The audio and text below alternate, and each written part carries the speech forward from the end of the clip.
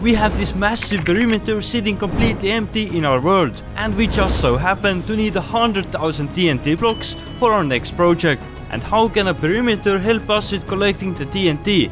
Well, today we are going to build a crazy fast creeper farm inside the perimeter, which will hopefully help us collect the 100,000 TNTs that we need.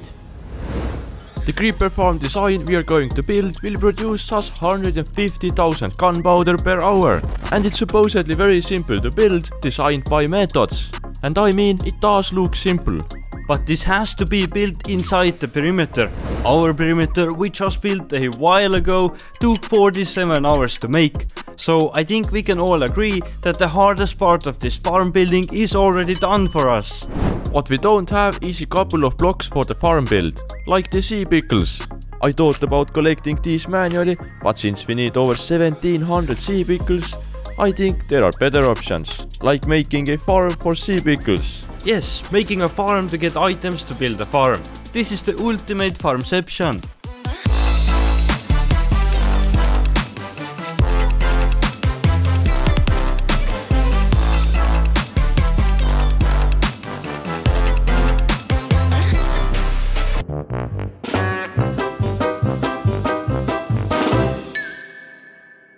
As you can see, farming sea pickles is so easy using this farm, generating like 1,000 pickles in just a minute.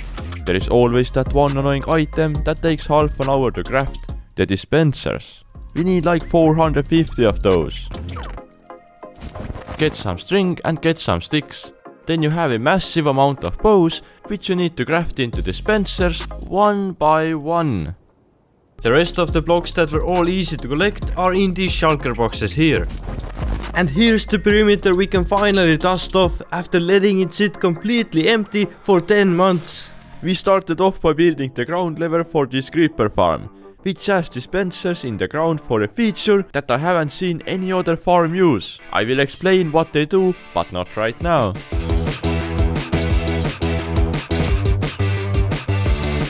We got absolutely mobbed by all the slime spawning on top of the blocks here. I know that they are friendly and just want a hug, but hello, we are trying to build here. After we placed leaves on top of all the dispensers, we got to waterlogging them.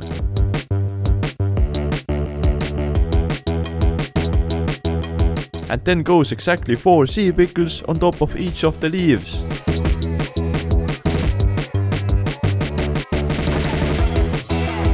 I know this is all very confusing and seems like a bunch of random blocks, but here is what the farm designer did. You have this thing that we built, and there is actually a boat inside the dispenser. Now if you dispense that boat, it goes directly above the sea pickles. We also have a roof, so if a mob spawns down here, it gets into the boat and pushes out the top. And then imagine we have a portal here on the top, which means all the mobs are teleported away. That is how genius and easy this creeper farm is.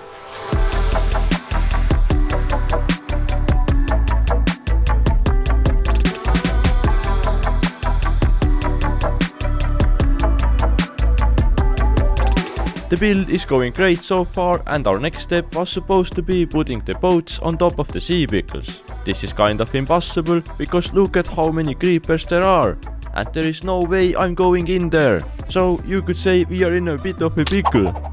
I'm thinking about just finishing the rest of the build on top of here and just worrying about the boats later on.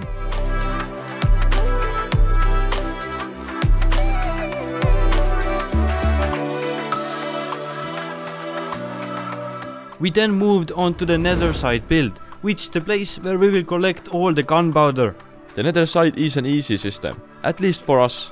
Creepers come to fall and die, then we use some pistons to push the items into hoppers, and the hoppers lead into shulker boxes. I should say boom! That's how easy it is to get shulker boxes full of gunpowder. But we gotta finish up the farm first. Remember the boats? We still need to get those dispensed. It's time to go into the farm where all the creepers are, but we are prepared. I have a lot of torches and Robin has some weapons. This will keep us safe, but let's see how it goes.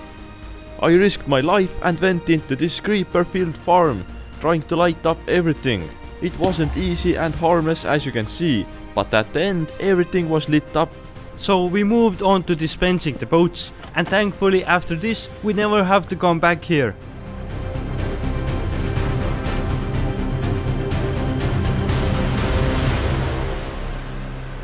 After completing the boat thing, look what we have now.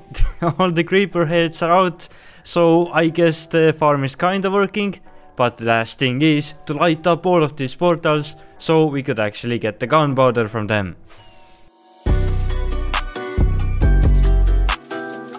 Standing right here makes the farm work, but we are not getting the maximum rate. See, there are some other mobs spawning between the bedrock here, because our cleanup job hasn't been the best. So what we'll need to do is remove all the blocks like this. I just hope that it doesn't take us too long. And now our farm should be working at its maximum rate. And here is what the nether side looks like. Holy creeper! It is absolutely insane how many creepers are falling down. But okay, now we are gonna AFK this farm for a bit to see if it actually works as advertised. The rate of this farm is 160,000 gunpowder per hour, which is crazy. And if you didn't know, we host this server on wisehosting.com. Our hosting website where you can use the code CREEPER and get 20% off from your first order. Thank you Wise Hosting for providing such a great server to play on. We AFK just a bit more than needed, as you can see. There is about 1.3 million gunpowder here that was all collected in 8 hours of AFKing. But the gunpowder is not the only thing we need for the TNTs. We also need 400,000 sand as well. And this sand duper here makes us 18,000 sand per hour. But this is not enough for us, so we are gonna build a bigger version of this sand duper in another stronghold.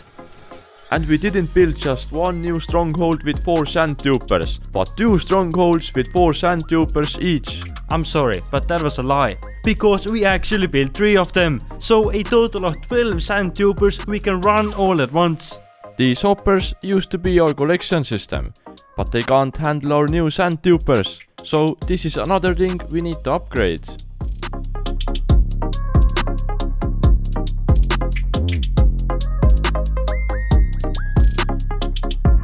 But what does it look like when all the 12 dupers are running? I don't even know, but I wanna see it as much as you do. So, let's fire them all up. And that's 4 dupers running. Now 8. And that's 12 dupers all running. Let's hop into the end and see what it looks like. And this is the 100,000 sand per hour being duped. As you can see, the blocks are broken down here and they go right into our shulker box loaders. And for the 100,000 TNT, we need the AFK sand for 4 hours.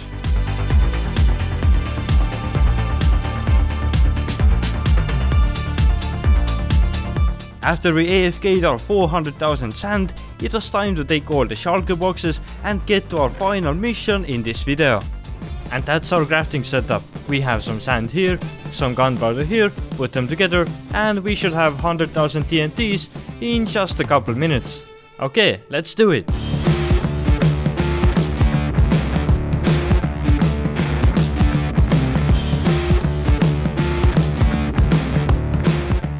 After an hour and 35 minutes, we have a little over 100,000 TNTs all crafted into red shulker boxes. But from the last shulker box, exactly 1 stack of TNT is missing. I do have enough gunpowder for this, but instead of sand, we have sandstone. I wonder who crafted this. Finally, we have the 100,000 TNT blocks and we can start building them.